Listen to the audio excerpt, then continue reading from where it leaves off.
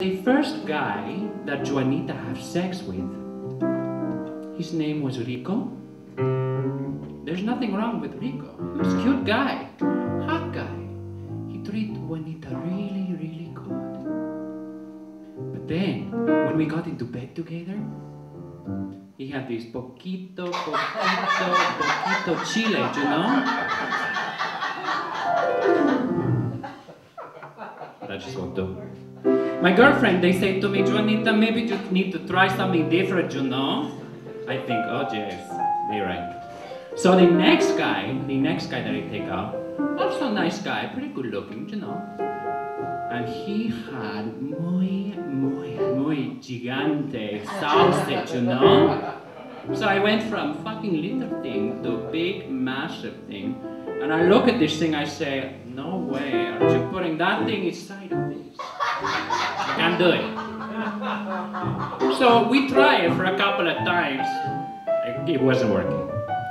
So he got frustrated, he left Juanita. And then I meet this other guy.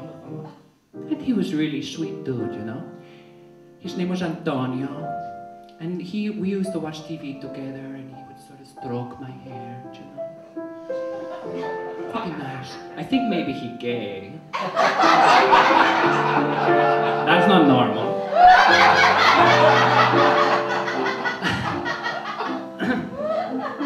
But when we were in the sack together, his penis was just right. Just right. So it was weird. My first three sexual experiences, I was like Goldilocks and the three dicks, you know? And so people started calling me a bit of a tramp. I lost a lot of my friends. It's a bit sad.